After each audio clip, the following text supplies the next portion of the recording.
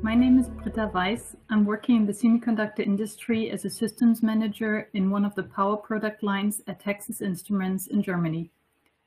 I hold a bachelor's degree in biomedical engineering and a master's degree in information technology from the University of Applied Sciences in Mannheim, Germany, and the Universidade Tecnológica Federal do Paraná in Curitiba, Brazil. In my role as a systems manager, I'm leading a team of electrical engineering working in product definition as part of new product development.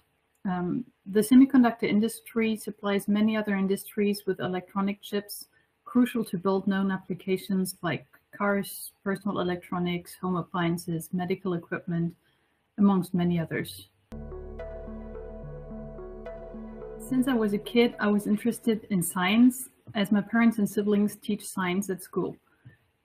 When I grew up, I understood that moving forward, many challenges in life will be solved with technology, and that I would like to be part in developing new solutions to existing and new problems the world and probably the people will face. As an engineer, I can work on solving problems one at a time. It's really hard to paint the picture of one typical day, as no day is really like another. As a systems engineer at Texas Instruments, we're responsible for product definition and long-term product roadmap. As part of this role, we're engaged in discussions with key customers for our projects and define how those can help customers' applications. Besides, we discuss the feasibility and implementation of the product ideas with our development teams internally, which often includes taking decisions which way to go and which product features to include or also dismiss. Keeping track of the long-term market trends is important for sustainable success, as we cannot miss or be late if we want to succeed in the market. Therefore, some days we visit key customers or trade shows to understand what is happening in the industry around us.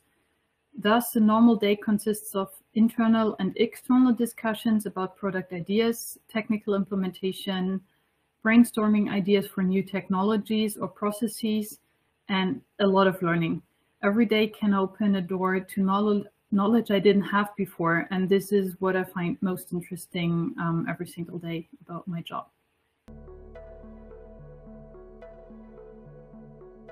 As I said before, I studied biomedical engineering in my bachelor's and later on information technology in my master's, but still with a focus in the same field of biomedical engineering. So at that time, I wanted to find solutions for the medical sector, which could save lives, cure diseases, or at least reduce the pain. However, during the course of my studies, I was also exposed to many fellow students focusing on other engineering areas, such as the more classic electrical engineering or mechatronics and many others. So they were solving a different set of problems, I would say. And after graduating, I really wanted to start off broadly and learn about the many different aspects and different industries and the way they operate and the challenges they face. And so I chose to work in the semiconductor business as a systems engineer because it intercepts with many other industries as part of the product definition. And it also opens a huge opportunity to learn about manufacturing of semiconductor as a field that I did not know before, and which holds many technological advancements in itself. I would probably still pick the same overall path, as it led me to a job I really love. However, if I would change something on the way, I would probably have spent more time exploring different areas of engineering as part of university or internships or some of the other opportunities that you typically see on your way. Because there are so many options and so many things that are very interesting and thrilling. So just looking at it from a broader view would probably have extended my horizon at an earlier stage. So on my career path, I had the chance to exchange with people from different career paths or different studies, as I said before, but not only at university, but really at various points of my journey. So this could be in school with internships we did, or also job profile exhibitions where people from very different career paths were present. Of course, at university, through thesis, through talking to fellow students about their experiences, and certainly after studying at Texas Instruments, by really leveraging the skills and moreover the experiences from my co-workers. So just listening closely, I think everyone really has a story to tell about the path they took, maybe the obstacles they faced, and also the decisions they took on the way to really get where they are now. So for me, just having role models around me was something that helped me to identify my own path, and I believe this is something that each of us can leverage a lot.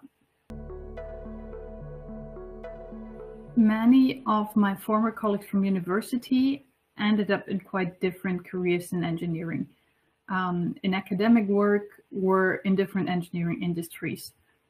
The same or a similar thing is true to my colleagues at Texas Instruments. I think most of them followed very diverse career paths, from majoring in different subjects like classical electrical engineering, or even physics or chemistry, or might have even had more complex paths in the end leading to their current positions. To me, this really is a great asset, because the diverse backgrounds contribute to the best solutions in the end, and to always new ideas and approaches to problems we see. In my job, I think there are a certain set of skills that are needed, or that are at least beneficial. I would cluster those into probably two buckets. So there's one on the electrical engineering and analytical skill set, which are directly relevant to the end product I'm working on. So of course, there's quite some basis required to define and to build the products that we're working on. But I would say at least as important, if not even more so, are the more soft skills, or the personal skills.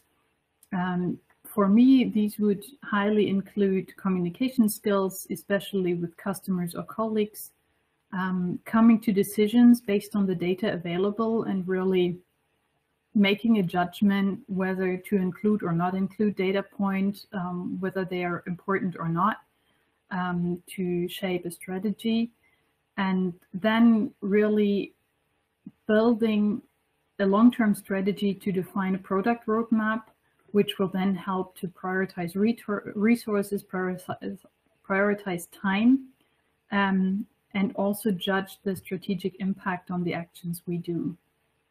So I would say the second set, the personal skills, are the ones that in the end will define even more whether I'm successful or not in my field.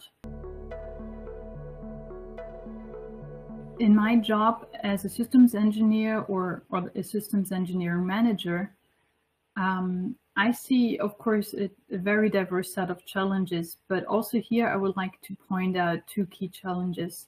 On the one hand side, it's about getting the information that's needed to really build the next generation of successful products.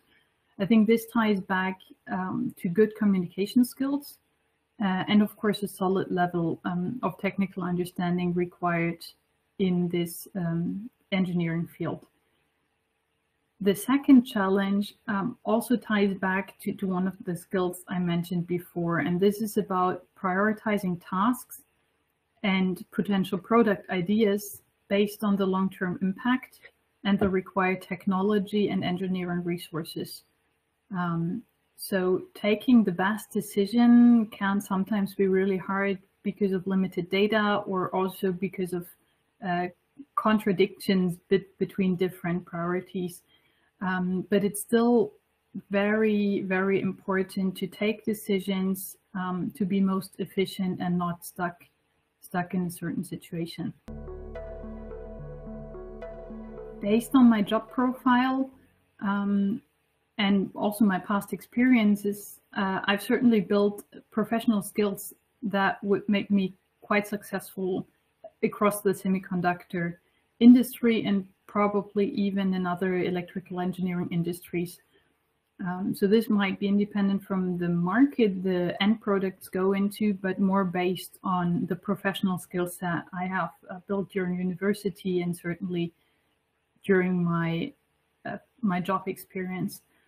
I would still believe that for many STEM fields, the more important skills might be the overall analytical skills, as well as the personal skills, such as the decision-making, the communication skills, and the ability to understand complex systems or complex ideas. And I think these personal skills can really be applied very, very broadly, certainly across STEM fields, if not even beyond that. So I would say there's quite a broad range that I could go into based on my motivation and my personal interest. My advice to students that consider going into the field of STEM, or at least something similar, would be to be curious and to really dare to ask, because to me, asking the right people and asking the right questions is one of the only ways to truly learn from others' experiences.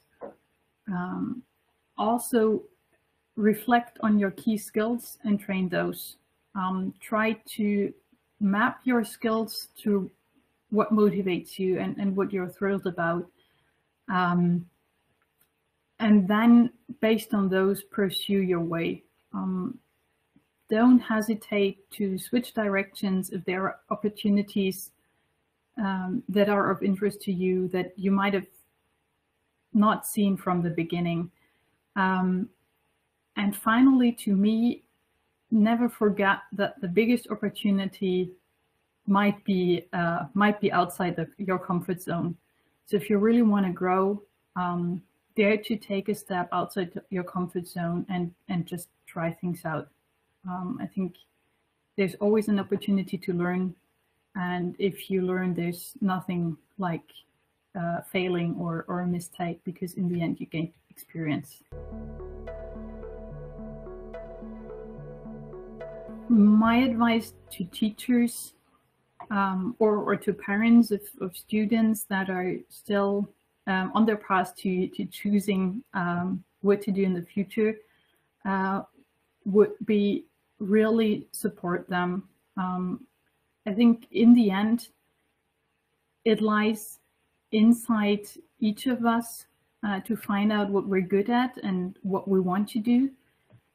But sometimes it's about giving support in times where we might not be sure what to do, and also create opportunities to look left and right. Because sometimes we might not see all the other things that are out there. So just supporting curiosity and generating opportunities to look into different fields, to meet people from different fields is something I feel is something that's really valuable, because in the end, those role models can help decide which path to go.